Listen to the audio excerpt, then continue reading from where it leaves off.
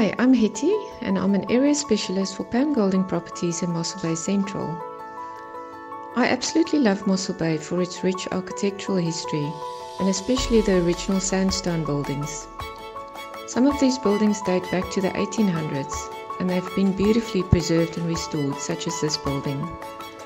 To me, this is part of what makes Mossel Bay so special, and I would love to show you some of these properties today. Built in the 1900s, this property offers the perfect fusion of grand colonial-style living combined with high-end contemporary finishes.